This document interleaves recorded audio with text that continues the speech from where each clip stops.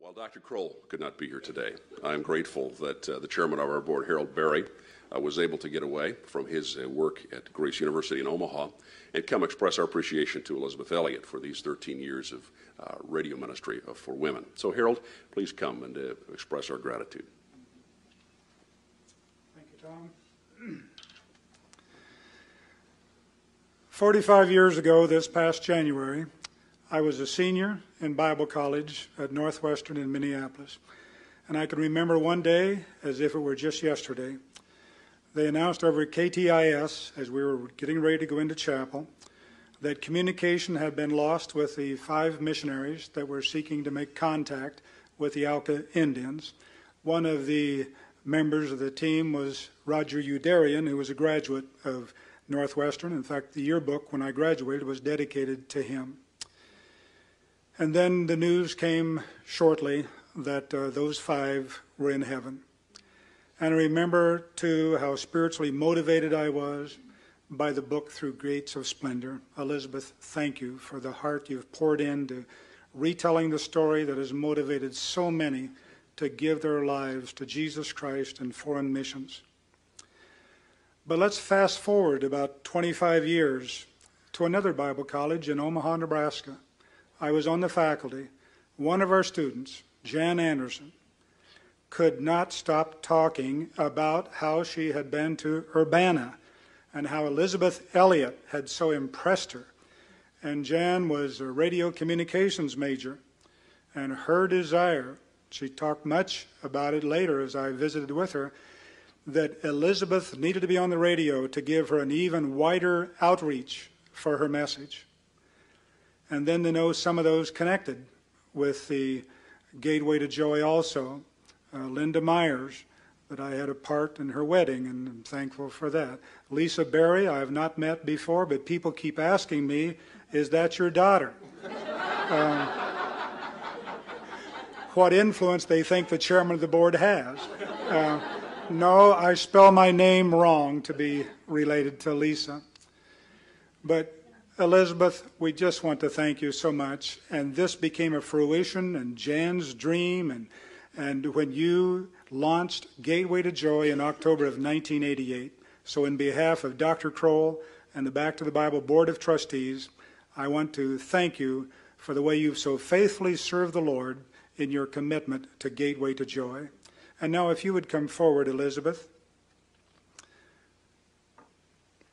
I would like to present you with this book of memories of letters by radio station managers, staff, and friends of Gateway to Joy. And I ask you to make a few comments if you'd like to. Thank you so much. I was going to start with the vision of Jan Anderson. You've already heard that. There's no way that I can thank her for what she had done for me. My husband knows that I don't usually cry, but I've just been so blessed. And so there was Jan, and of course there was Lisa behind the scenes most of the time, and of course Linda, who came to my home month after month, and all the others who have been behind the scenes, Alma, and my dear friends, the oldest people that I know in this audience, Mardell and Malcolm. And Mardell was the first outsider who went in with me to live with the Auca Indians. She was just there for a very short time, but I'll never forget that, and my brother Tom will never forget our trip in the canoe down the river.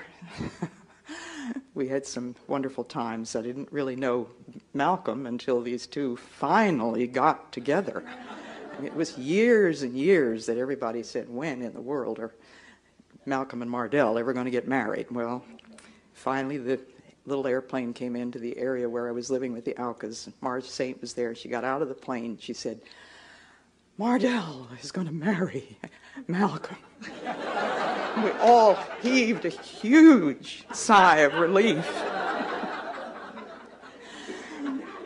But I wish I knew all the names, and it's been a great blessing just to sit here and realize what a huge group this is. I had no idea there were so many people behind it. So I do thank you. And I want to just end with a passage from Scripture that just seems to be exactly what I need to hear myself. Isaiah 46, verse 4. Even to your old age and gray hairs, I am He. I am He who will sustain you. I have made you, and I will carry you. I will sustain you, and I will rescue you. To whom will you compare me or count me equal? To whom will you liken me that we may be compared? Some pour out gold from their bags and weigh out silver in their scales. They hire a goldsmith to make it into a god, and they bow down and worship it. They lift it to their shoulders and carry it. They set it up in its place, and there it stands. From that spot it cannot move. Though one cries out to it, it does not answer. It cannot save him. Remember this. Fix it in mind. Take it in heart, you rebels. Remember the former things, those of long ago. I am God, and there is no other. I am God, and there is none like me. I make known the end from the beginning, from ancient times what is still to come. I say my purpose will stand, and I will do all that I please.